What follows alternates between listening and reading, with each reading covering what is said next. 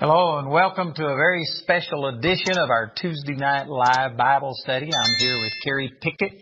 She is our Vice President of our Ministry of Charis and I guess, what is the official thing? World Outreach. Yes. All of our offices, I think we have 16 offices around the world, and so her and her husband, Mike, are just a vital part of everything that we're doing.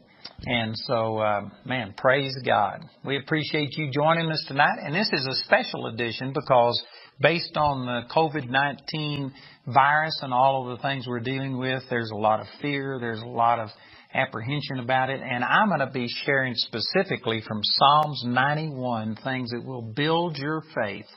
And I know that I and Carrie and many of us here have zero fear about this. It has not affected us. And, you know, praise God, I just learned yesterday in a meeting with you and Andrew Wirtz that we are operating at 100% efficiency, even though we have 52% of our staff is now working from home. We haven't dropped a thing. We're answering all the calls. And It's awesome. It's awesome. We're just having a great time. God's blessing us. And if you have struggled, I pray that you've tuned in tonight to receive some encouragement, because I'm going to share things with you from the Word of God that have encouraged me, and the same thing will work for you.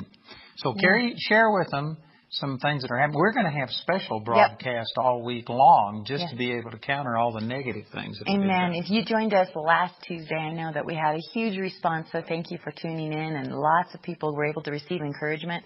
And so if you missed it, this last Sunday we did Faith Over Fear with Andrew and friends. We had John Tesh, Jesse Duplantis, and Pastor Dwayne Sheriff. It was awesome. Man, I got fired up listening to it. It was so good. And so we would encourage you to go to awmi.net and you can see the archive of that. It was absolutely tremendous.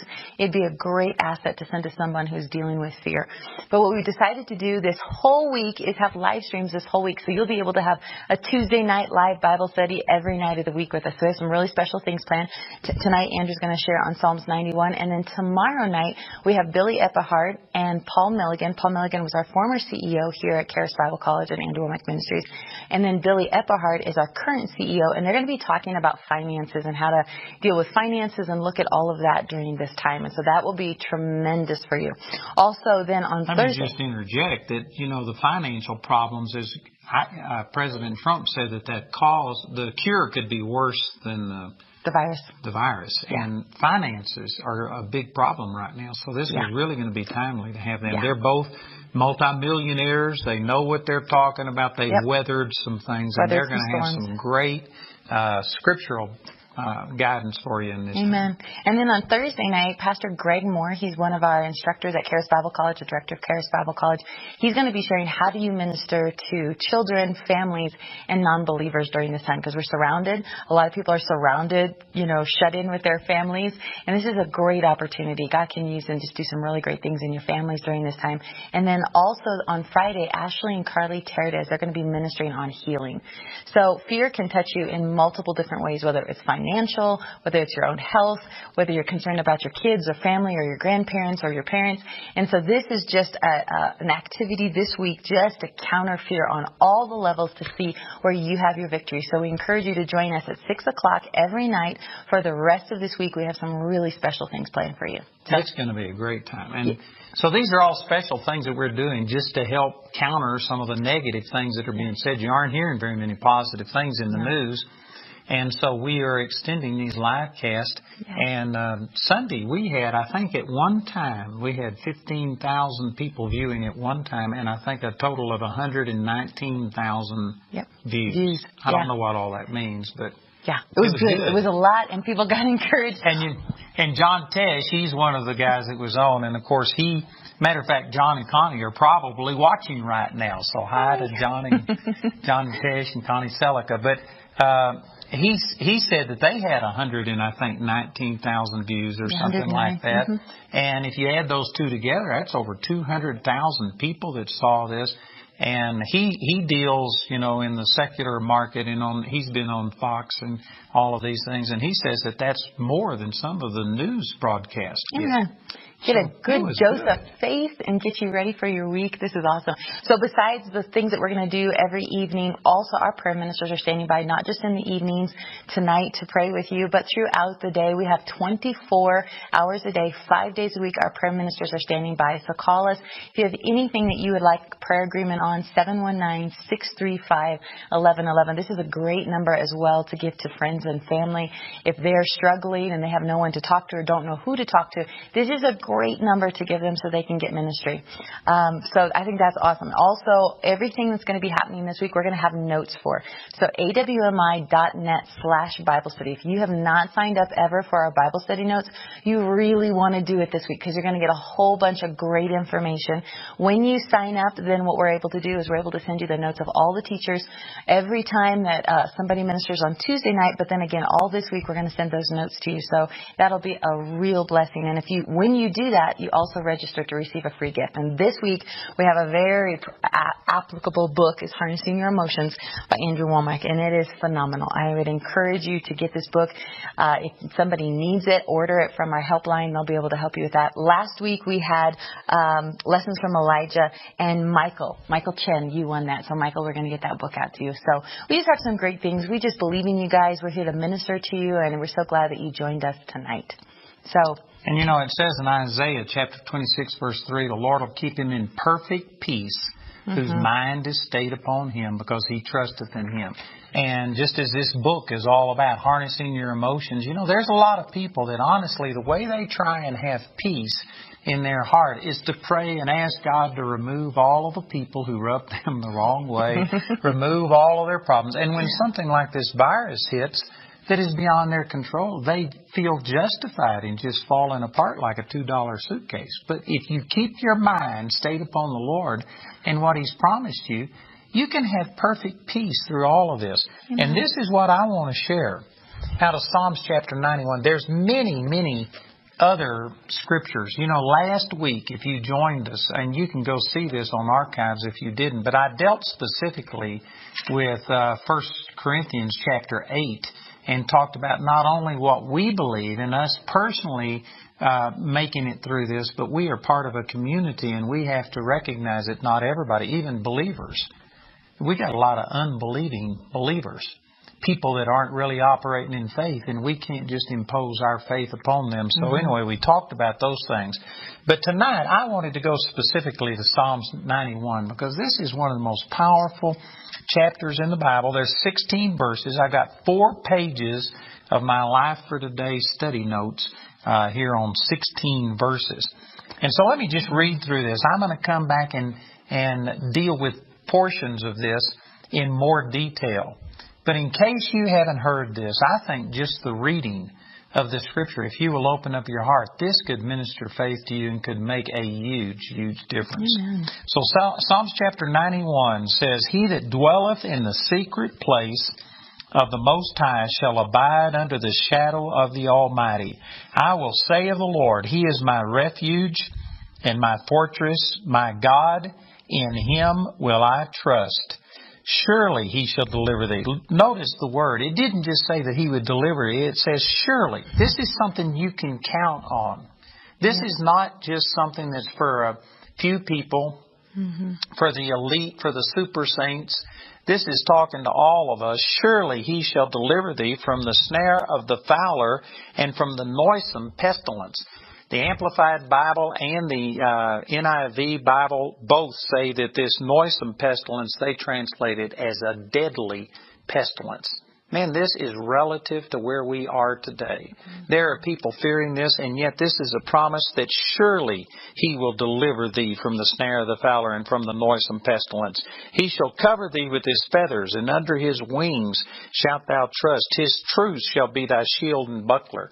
Of course, this is a word picture here of like a mother hen, you know, when a storm comes, rain or anything like that, even the sun, just anything that could injure her chicks, she puts her wings out and the chicks run under there and she protects them. And this is saying that we can hide under the shadow of His wings, and it says His truth shall be thy shield and buckler.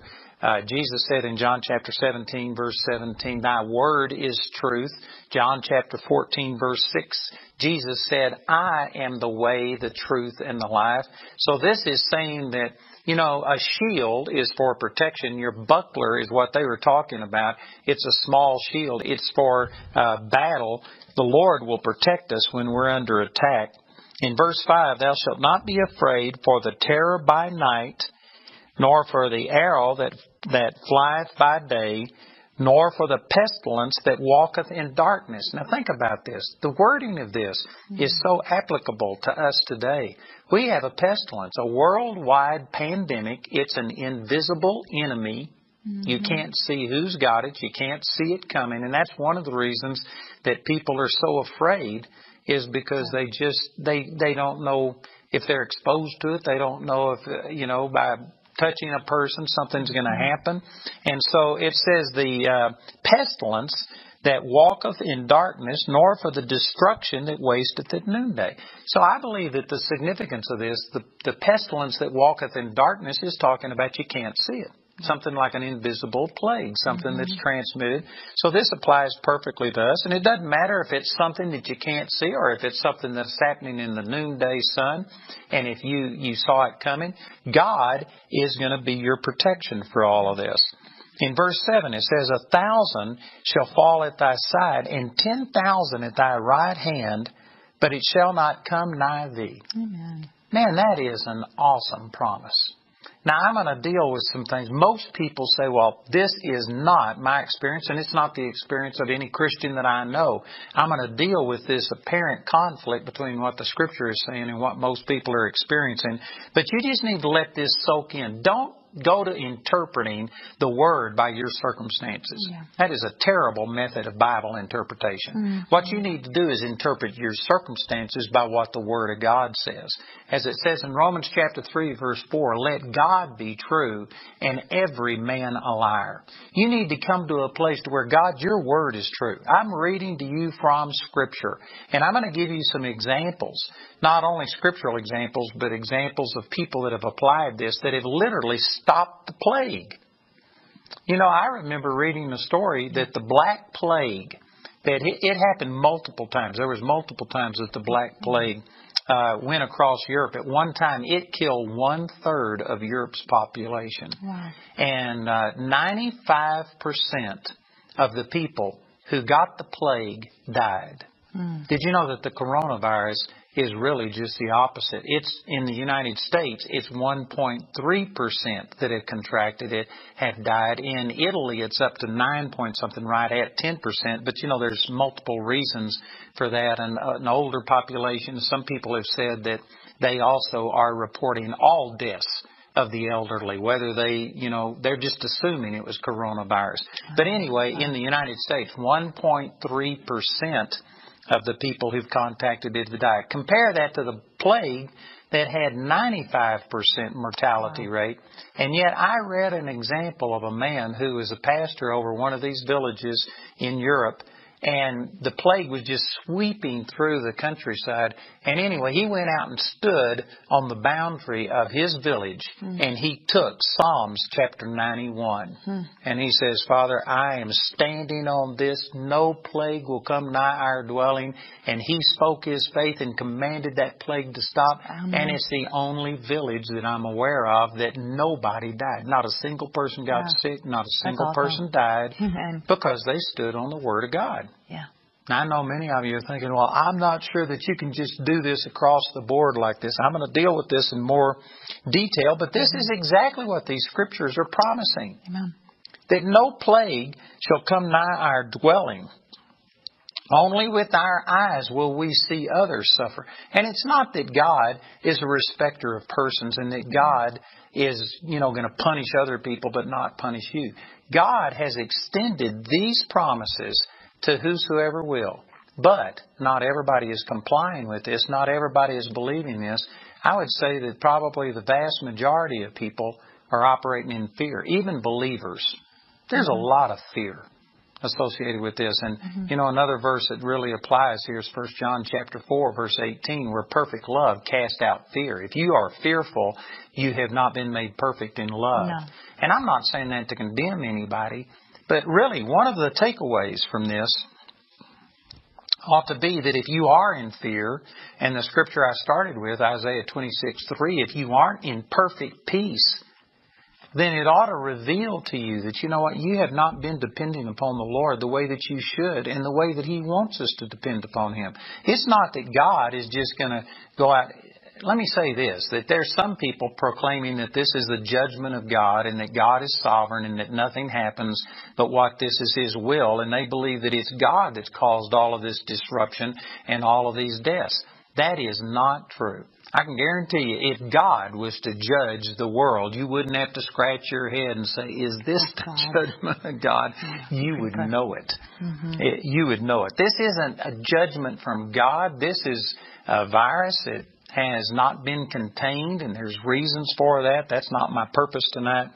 But you will only, if you stand in faith on Psalms 91, you will only see this in other people. It will not come nigh your dwelling, is what the Scripture says. And in verse 9 it says, because thou hast made the Lord, which is my refuge, even the Most High, thy habitation, there shall no evil befall thee, neither shall any plague come nigh thy dwelling. Amen. That's what I've been talking about. For He shall give His angels charge over thee to keep thee in all thy ways. They shall bear thee up in their hands, lest thou dash thy foot against a stone. Did you know that Satan quoted these verses in Jesus' temptation? You can read that in Matthew chapter 4 and in Luke chapter 4. He quoted these verses trying to tempt Jesus. And Jesus expertly recognized the deception, because here's what the devil did. He quoted this verse where it says, He shall give His angels charge over thee to keep thee in all thy ways. Yeah. When the devil quoted that to Jesus, he left off to keep thee in all thy ways. Which this specifically says that the angels are there to protect us when we are walking in the ways that God ordained. This isn't saying that this will work if you go out here and rebel at God and just throw the door open to the devil. He comes to seek and whom He may destroy, to steal, kill, and to destroy. This isn't a promise that at any time and under any circumstances, if you have just messed up and given Satan total access and control of your life, that you're going to have all of these promises. So Satan conveniently left that out when he quoted this. And then in the next verse, it says, they shall bear thee up in their hands, lest thou dash thy foot against a stone. He added some words there. And over in Luke chapter 4, he said, lest at any time you dash your foot against a stone, which again doesn't apply. You can't go out and just be in total rebellion towards God and give Satan total access to you and then expect God to bail you out come on. of every single thing. That's not the way that this works. And then it says in verse 13, thou shalt tread upon the lion and the adder, the young lion and the dragon shalt thou trample underfoot. Of course, Satan is compared to a lion. 1 Peter chapter 5, verse 8, Revelation chapter 12, he's compared to a dragon. He's also compared to a serpent. And a young lion is when they're strongest, when they are, in the prime of their life. This is just saying that, man, you will be able to stand against the devil regardless of what he throws at you. Even if it's the coronavirus, if it's the COVID-19 virus. That's right. And again, please don't anybody misunderstand. I am not making light of this. I am not making light of people who have died. I think, if I remember correctly, there's up to 4,000 people worldwide that have died. I think it's over 600 in the United States. And for those people who've experienced this, this is a tragedy. But you need to put this into perspective. And I listened to President Trump today, and I was really encouraged because he made this exact point himself. I've been making this in all of the things that I've done to talk to people. But he said that there was between, I think he said 30 to 70-something thousand people who have died of the flu this season already. And then he said that there's more people that died from car wrecks than that. And yet we haven't taken cars away. We haven't closed the economy down because of the flu. And again, this is not to say that those people who've experienced this and have experienced a loved one dying, that's a good thing. I'm not saying that we shouldn't take this seriously, but we need to put it into perspective and recognizing that driving in a car is more dangerous than the COVID-19. And again, only 1.3% of the people who have gotten it in the United States have died from it. And so we need to put things into perspective. This is not like the young lion and the adder. This isn't one of the greatest plagues that have ever happened. Again, I'm doing these things by memory. If I get some of the details wrong, forgive me. But just 2 days ago, I looked it up, in the Spanish flu that hit in 1917, I think killed over 20 million people in the United States. Wow. 20 million compared to right now, we're at 600. Now, we haven't seen the end of this, but I don't think anybody is projecting anything like this. So my point I'm making, I'm not saying that it's not a serious problem to those who've been affected, but I'm saying that this isn't the worst thing, and this is promising that the young lion and the adder will be overcome. Satan in all of his strength, we will be able to overcome him. He goes on to say, because he has set his love upon me, therefore will I deliver him. I will set him on high because he hath known my name. He shall call upon me, and I will answer him. I will be with him in trouble. I will deliver him and honor him. With long life will I satisfy him and show him my salvation. You know, here's another verse over in Exodus chapter 23 and verse 25. It says, and you shall serve the Lord thy God, and he shall bless thy bread and thy water, and I will take sickness away from the midst of thee. Amen. This didn't say that he would just heal you when you get sick. That's good. And I actually teach an entire course in our Charis Bible College on this, that there are people that they just allow sickness to come. They look at it as it's flu season, you know, it's allergy season, and they just expect it. But when they have something happen, then they start believing God and asking Him for healing. And that's better than not believing God at all. But I teach that the best is when you start taking these scriptures, that He will take sickness away from the midst of thee, that no plague will come nigh your dwelling. Only with your eyes will you see the reward of the wicked. And I actually teach that you can come to a place that instead of allowing sickness to invade you and then resist it and get it out, you can actually put a faith shield around you and you can stop sickness from coming at you. I am not the perfect example of this, but in 52 years, matter of fact, yesterday was the 52nd anniversary of the night that the Lord called me into the ministry and changed my life. And in 52 years, I have had sickness twice. That happened because I just totally depleted myself. I did stupid stuff, and I got a cold. And that's all I've had in 52 years. And that wasn't really sickness. That was stupidity. I am mortal, and you can't overextend yourself. Your body just, you wear yourself down. So anyway, my point is, I'm not the perfect example of this, but I believe I'm seeing this work in my life. And I say this all the time, that no germ can touch my body and live. And I believe that. You know, there was a man named John G. Lake, and he actually had a healing ministry in Spokane, Washington, and for decades, Spokane was voted the healthiest city in the United States. They actually shut down one of the two hospitals, not because he was against doctors, but because they didn't need it. He had a healing ministry, and people would come to him, and they prayed and saw so many people healed that they honestly just didn't have the need, and they shut down one of the hospitals. And anyway, they were dealing with some kind of plague or sickness, and because he was so successful in this area, he was actually given a medical license. And so they had doctors helping the people who were struggling with this and dying. And one of the symptoms was that they would convulse and foam at the mouth right as they expired. And as they were dealing with this one man who, convulsed and he foamed at the mouth, one of the doctors looked at John Lake and said, "Aren't you glad that we have a vaccination against this?" And John Lake just said, "Who's got a vaccination?"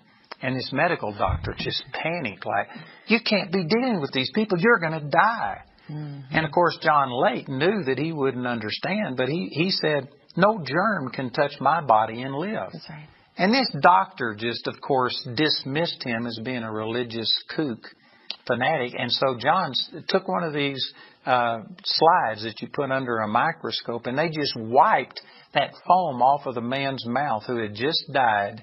They put it under a microscope. You could see the germs moving in there, and then he just touched it with his finger, and boom, instantly, everything was still. And he made a believer out of that doctor. And you know what? All he was doing was claiming Psalms chapter 91. This isn't exceptional. This isn't just for me or for a few people. This is a promise to anyone who dwells under the shadow of the Almighty. So let me answer a question here. Some people say, if these promises are true, how come we don't see this today? Well, first of all, we do see it. Maybe not as much as we should, but I'm a living example, with the exception of 2 times that I was just absolutely stupid and overextended myself. I've been walking in supernatural healing. I prayed for people who had AIDS, who coughed and spit on me, and I don't have AIDS. No. Amen. And I have lived this. I am not the perfect example. I haven't arrived, but I've left. It's working in me, and I tell you, there are a lot of people that this is working in. We just had that service on Sunday. Carrie was with me, and Jesse Duplantis is of the same mind. Man, he was awesome. And I have no fear, and because of it, I'm around people. If I get around people, instead of me catching their sickness, they're going to catch my wellness. Amen. That's the way that I believe. And some people think, well, you're arrogant. No, I'm just believing Psalms 91. That's right. But if this is true, well, then how come we don't see this in every person? There's people that really love God, and yet they get sick and problems happen to them. It says here in Psalms chapter 91, verse 1, it says, He that dwelleth in the secret place of the Most High shall abide under the shadow of the Almighty. Now that's a key right here. Verses 1 and 2 are a key to all of these promises. You have to be dwelling in the secret place of the Most High. It didn't say that you visit there. This isn't some place you go once a week. This isn't a 15-minute devotion that you have. And again, I'm not against us going to church once a week. I'm not against us having a devotion. But there's a lot of people that just give God that token bit of their lives, and then the rest of their life, they are plugged into the world. They're watching things. They're reading things. They are listening to music. They are thinking things that are completely contrary. You know, John Tesh was on our broadcast Sunday, and John said something at the very end of the broadcast. You know, he has a radio program, and he and Connie emphasize a lot of hygiene and health type things, which is great. But he said he's practicing, he was likening this to how that people won't touch. They're putting distance between them. They're washing their hands. They don't touch their face, and they're practicing all of this physical hygiene. John said, I'm practicing faith hygiene. Yeah, it was good. It was good. Yeah. And this is what a lot of people aren't doing. They don't realize that every word that comes out of people's mouth, not only your mouth, but the mouth of other people, is either releasing life or death. Proverbs 18:21, death and life are in the power of the tongue. It didn't say death and life and a whole bunch of useless words that aren't dangerous at all. They're just normal. No, everything you hear is either life or death. And we need to practice some faith hygiene to where we quit listening to the doubt and the fear of other people, and you have to dwell in that place. Not just visit there occasionally. And then look at verse 2. These things go together. It says, I will say of the Lord, He is my refuge and my fortress, my God, in Him will I trust. Boy, this is a major thing right here. And again, John Tesh has a great testimony about this. He just wrote a book entitled Relentless, which I read, and he's talking, this is one of his major chapters in there, and that is that Jesus said, whosoever will say unto this mountain, be removed. You have to speak to the mountain, not talk to God about your mountain. And this is where many people are going wrong. They're asking God, oh God, protect me from this virus. Or if you've already got the symptoms, oh God, heal me. But that's not what the Lord told us to do. He gave you authority. He said in Matthew chapter 10, verse 1, that He gave us authority over all sickness, over all disease, to cast it out. And then in verse 8, He says, go heal the sick, cleanse the lepers, raise the dead. He didn't tell us to pray for the sick. He told us to heal the sick, which implies that that's under our control. It's under our authority. And the way you release this authority is by the words that you speak. So you could say it this way, that Psalms chapter 91 and all of these promises are voice activated. You have to speak your faith. And you know, I've had some people criticize me because I say that no germ can touch my body and live. And people immediately, well, you know, you could get sick, and then what will happen? You'll look like a fool for saying this. If I was to get sick because, you know, of some sickness or some plague, it doesn't undo what God promised. It just means I wasn't dwelling in faith in that area. I wasn't speaking it. I spoke forth my doubt and fear. It doesn't void the promises of God if I can't live up to it. These are promises from God, and I'm telling you that we have scriptures you need to go through, because I've run through this just as quickly as I could. We want to leave some time to take some questions and answer this, but you need to go back and read this and not read it like it's for me or for somebody else, but this is for you, and recognize that the whole thing is dependent upon you dwelling under the shadow of the Almighty, not visiting, but living there, and then speaking forth your faith. If you aren't confident enough to stand up and say, no plague will come nigh my dwelling. Only with my eyes will I see others get sick from this, but it will not affect me. And if you think, well, I would never say that, then it won't work for you. You're getting exactly what you believe. You just don't believe that I can do that. I just don't believe that I have that authority. Well, then it won't work for you.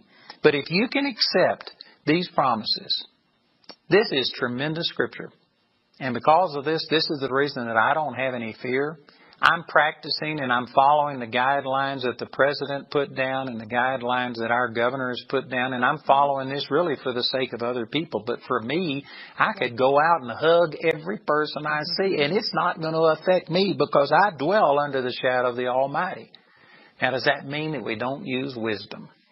You know, a couple of weeks ago, I was in church, and there was a man there who was obviously sick. He was coughing, sneezing. And I thought about, you know, should I minister to him? Because this is, you know, by this time, everybody was talking about this coronavirus. And I thought, would Jesus minister to him? And I said, absolutely. So I just laid hands on him. He says, I'm sick. And I said, I don't care. And I grabbed his hands. I laid hands on his head. I prayed for him. And then I went and washed my hands. So I'm not saying that you ignore these things, but I'm saying that I am not operating out of fear, and I am not limited to only a physical, natural answer. The president said today that they started testing of this malaria drug today in New York State, and the promises of that working are very positive. They've got other things that are working. They have new testing now. They're going to do things. And what I'm saying is on Monday, if they come up, that's the day that they're going to reevaluate. This 15 days is over. And if Monday they came up and said, we've now got a cure for it, did you know everybody's fear would be all gone? Why? Because men came up with a physical answer to it. I'm telling you that right now, before men figure this out, God figured this out thousands of years ago and gave you promises that if you'll just mix it with faith, you can be just as confident, you can be just as secure as if there was a vaccine for this, as if there was a treatment for it. Faith is the victory that overcomes the world, and you do not have to wait on men to come up with an answer. God had an answer before the problem even existed. Man, that's awesome. That's good. So anyway, that's a quick rundown of Psalms chapter 91. I hope this helps you, and I hope that you will receive this as an encouragement and study this and say it. Take this psalm and speak it out loud until you get to where you can say it from your faith instead of what you heard Andrew say or somebody else say. Yeah, I think that's the difference when people say, well, you know, I just believe what Andrew believes, or I believe what Kenneth Copeland believes, and it's got to become real. That's going to be like the man who said, I cast you out in the name of Jesus that Paul preaches. And the demon said, Jesus we know and Paul we know, but who are you? And those demons beat him up. That's right. So it has to be personal. Yeah, the devil's going to tell you, Jesus I know and Andrew I know, but where's your faith? Yeah. This needs to become your revelation. I think that's when you get a revelation of God and who He is towards you. And that's why it says perfect love casts out fear. You just realize, I am loved of God. I am loved of the Father. And because of that, as a father, He's going to protect me as His child. And boy, that just raises faith in you. And I didn't take time. I was trying to rush through this. But over here, and I think it's the 7th verse, I'll just do it now. It says, because thou hast made the Lord, which is my refuge, even the Most High, thy habitation. It says, there shall no evil befall thee. And let's see, there's another verse right here. Because He has set His love upon me. That's down in verse 14. Because He has set His love upon me, therefore will I deliver Him. And that's talking about, the first verse said, because you dwell in the secret place of the Most High, this will happen. Now it says, because He set His love upon me. So that's exactly what you're talking about. Yeah. Dwelling in the secret place of the Most High is dwelling in His love. Amen. Perfect love will cast out fear. That's awesome. Well, we've got some really good questions, so we're going to get through them as much as possible. I'm sorry at the beginning I forgot to tell you, just go down to whatever forum you're looking at. Go down to the chat section. So if you have questions, we'll try to get through as many tonight as possible. But what's nice, again, we're going to have the next 3 nights to answer a whole bunch of questions. So you'll want to join us if your question does not get answered tonight. So, JMC999 says this. I'm not sure if this question has been asked, but here it is. How would Psalms 91 apply to believers who have not renewed their minds to the point of knowing that they know and believe Psalms 91 works for them? How do you do that? Well, it's like verse 2 says. You have to say of the Lord, He is my refuge. And if a person has heard this but doesn't really believe it and doesn't have confidence in it, they won't speak it out. Yeah. And so it doesn't really apply to a person who's not in faith. You have to be strong enough in faith that you can say this and mean it from your heart. Over in Romans chapter 10, it says in verse 9, if you will confess with your mouth the Lord Jesus and believe in your heart that God raised Him from the dead, you shall be saved. And then verse 10 says, for with the heart man believes, and with the mouth confession is made. It's not just saying these words, but then not believing it. Yeah. And it's not just believing it, but then not saying it. You have to believe it in your heart and say it with your mouth. And when you get your heart and your mouth in agreement, then every one of these promises will come to pass. It says that your tongue is like the rudder on a great ship, that it will steer. So on that note, MTL in chat asks this, what words can I use to bring peace to unbelievers who are in total panic and survivor mode? Words that I can mutter to reject their negativity and fear in front of them or going into another room to pray? I think that Christians are too concerned about unbelievers misunderstanding them. And so they hold back and they try and sneak up on them. I think sometimes it's just good, like when people say, we're all going to die. And you say, no germ can touch my body and live. I think you ought to just hit them with the full array. Amen. And they will be shocked and say, what are you saying? Let me give you a testimony of this that just last Wednesday, it's less than a week ago, I was scheduled to speak at a meeting at the Broadmoor, and they had 350 people registered to show up. Well, only 100 showed up because of the virus, and the Broadmoor went ahead and did it, and the mayor was there, and he was one of the speakers, so he sanctioned it. It's not like we broke the rules, but they had 50 in one room and 50 in another room, and everybody was sitting long distances apart. And anyway, I was talking to the lady who put the whole thing on, and she was saying, man, are you scared by this? And I just did exactly what I'm talking about. I said, no germ can touch my body and live. And she goes, what? And I quoted some scripture, and she says, you think that works today? And I told her, I said, I saw my son raised from the dead after being dead for 5 hours. And she nearly fell out of her chair. And I mean, within 5 minutes, she says, I'm type 1 diabetic. She showed me she had a pump on her, that she had to have stuff pumped into her. And she says, please pray for me. And in 5 minutes I prayed, and I said, now look, I've prayed for people, and it takes 21 days and their blood sugar comes down. And I said, you just do whatever you feel peace about.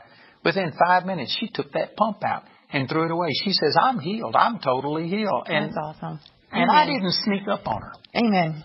And I honestly believe that we are too concerned about other people. This is an opportunity to let your light shine. Cool. Don't put a cloth over it and just let a little bit shine. No. People are in darkness. You need to give them the full thrust of what you believe. And people will reject you, but there will be people who receive too. Yeah. Well, and that's the thing. I think people are waiting for these supernatural moments, to share their faith. This is a supernatural moment. It's people are hungry and people are in fear. And boy, when the enemy comes in, man, we respond to it with boldness and love of God. They don't want somebody who's just a little bit less scared than they are. And they want somebody who's just totally different. Yeah. They're looking for something different. What the enemy would love to do is not only just get you in your house and get you away, but that when you are out with people, to shut you up. To shut you up in your house and to shut you up with your mouth. And just where I don't want to offend anybody and I don't want to, boy, this is a time to speak out. Absolutely. Speak life, speak joy. So be bold. Don't hold back. Amen. So Elaine on Facebook asked us, she said, how much of the news should we really believe? Boy. I heard a laugh in the other room. I would say very little of it. Yeah. Let me refer you back to the bird flu, the avian flu. It's called different things in different places. But I was over in Scotland when they were killing poultry. You could see them stacked up 20 and 30 feet high, and I mean smoke was rising up. And I was over there, and they asked the leading expert in the UK, they said, can this mutate into something that will affect humans? And he says, oh, without a doubt. It's no question about if it'll happen. It's just a matter of when. Matter of fact, I heard that exact same thing said about this coronavirus. Yeah. And anyway, he said it might be 1 year or a maximum of 2 years. 1/3 of the world's population will die from avian flu. And exactly 2 years later, I was back in Scotland. I was watching BBC News, and they had a report that there had been a total of 7, I think it was either 7 or 12 deaths in people worldwide. And it has never become a factor. And so anyway, what I'm saying is people would say, well, you've got to be, worst case scenario, you've got to err on the side of caution. One of the things that's happening with this coronavirus is that they are taking these extreme measures, and I'm not here to second guess them and say that what they've done isn't right or anything like that, but I am saying that just as President Trump said, that sometimes the cure is worse than the disease itself. And if we just keep extending this thing, there are going to be more people die from the poverty and the problems that this is causing than by the flu. And so it is being exaggerated. Worst case scenarios are being put out there, and I can't give you a percentage on what part, how much of the news you should believe, but I would think it's a minuscule amount, not very much. I love how you've said it before. You talk about this 10 spy network, is that there's always going to be people. It's like, remember the 12 spies went out and 10 came back and said, yeah, everything's, it's beautiful, but there's giants in the land and we're going to be destroyed. Where only 2 had faith and said, God is well able. Don't forget what he's done. So I think that's what you have to do. You can hear all this negativity, but you get to either side with the 10 spies and, the giants are going to consume us, or our God is bigger. And so you're going to have to listen with that discernment, or not listen at all if that's affecting your unbelief. Well, it's again, like John Tesh was saying, we need to practice some faith hygiene. And anything that causes you fear and unbelief and anxiety and takes away your peace, you're being polluted. Yeah. You're being contaminated, and you need to get away from it. And we're commanded that any thought that exalts itself above the name of Jesus, we're supposed to. It's not our pastor's job or somebody else's job to cast that down and encourage us and soothe us. We're supposed to take authority over that and say, you know what, that's not my inheritance. That's not what the Word of God says over me. Isaiah chapter 54, verse 17 says, no weapon that is formed against you will prosper, and every tongue that rises against you in judgment you shall condemn. And I believe that it's using weapon and tongue interchangeably. Words are weapons. Death and life is in the power of the tongue. And it says you have to condemn it. Yeah. That means that if you hear somebody saying, everybody's going to get this, you're going to die, you have to immediately condemn. You have to negate those words. And if you don't, those words have power. They're like seeds, and if you don't counter it, it'll enter into your heart, and it'll begin to start springing and bringing forth fruit. Yeah. The Scripture says that faith comes by hearing, and hearing by the Word of God, Romans 10:17. Unbelief comes the exact same way, by hearing. But it's hearing things contrary to the Word of God. And when people tell you that there is no cure for this, that right there is unbelief. Yep. There's no cure in the natural. But God's got a cure for By it. His stripes you were healed. And again, put this into perspective. 98 to 99% of all people who get this survive. Yeah. It's not the worst thing. It's not as bad as some of the, like Ebola came through. And yet we survived that. SARS and MARS and all of these different things, the flu, the Spanish flu and the plague and all of these things. This is relatively mild. It's more contagious than many of those things are, but the survival rate is way up there. You need to counter that fear. That's why we're having these Bible studies. Amen. Well, we had some great questions. A lot of you have asked some, and so we've covered a lot of them, but we're going to continue the rest of this week. So again, Wednesday, tomorrow night, we're going to have Billy Eppehard and Paul Milligan. They're going to be sharing on finances. Thursday, how to share it with your children, families, non-believers, how to be bold with that. And then Friday, again, on healing, because we've had some other questions just on healing, that you're even struggling with sickness outside of coronavirus. How during this time do you really see healing happen, not just for corona, but for other things you're believing for? So you're going to want to join us. And one other thing I'd like to point out, and we've been emphasizing this the last couple of days, if you're stuck at home and if you're looking for something to do, I've heard that Netflix has gone up, they're downloading stuff. Did you know we have over 200,000 hours of free material on awmi.net. Yep. And we figured that out, that if you listen 24 hours a day, that's 22 years worth of watching 24 hours a day. And if you go 8 hours a day, it's 68 years. 68. So we got plenty for you and your family to be doing. There's videos on there. There's music